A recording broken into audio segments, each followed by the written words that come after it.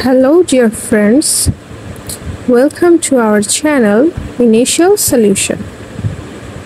Today I will show you how to remove watermark from CapCut video. First you have to go to your CapCut app. Select New Project. Add any video or photo. I'm taking a photo.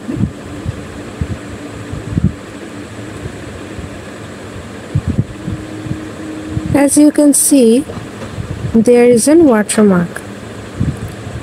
We always have to delete it from this option. But now you can delete it forever. So that's why we have to go back and select on the settings option. Here you can see an option called Add Default Ending.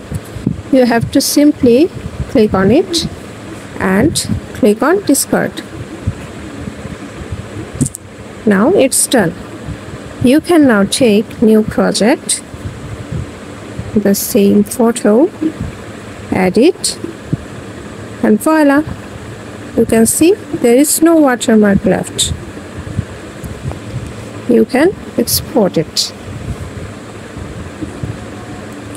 Thanks for watching our video, guys. If you like this video, please subscribe to our channel and hit the bell icon for more updates. Thank you. Bye bye.